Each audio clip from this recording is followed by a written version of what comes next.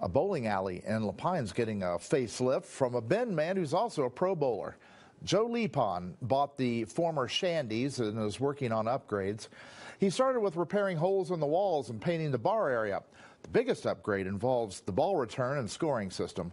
Lepon definitely knows the game, having won several state titles and this year becoming a PBA champion.